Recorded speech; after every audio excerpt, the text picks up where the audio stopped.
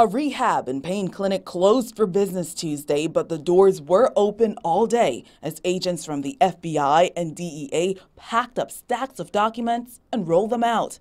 Agents executed 2 search warrants at the Rosen Hoffberg Rehab and Pain Center in Towson and in Owings Mills. So what would trigger such an extensive search? We're looking for healthcare fraud, maybe overprescribing of opioids, and seeing what is derived from that. Like I said before, though, as for this point, no one is under arrest and no one's under indictment. The DEA told WJZ patients who showed up on Tuesday were given numbers for other facilities because the offices were closed during the raid.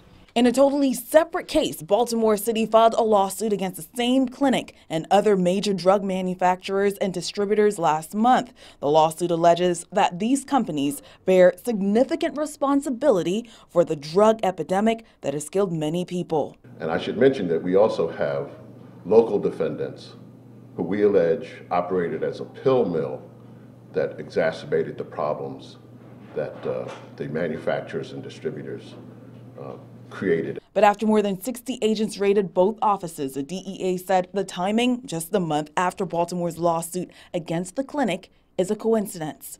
What we were doing today has nothing to do with the lawsuit that was filed by the Baltimore City solicitor. They're 2 separate incidences, they're 2 separate investigations.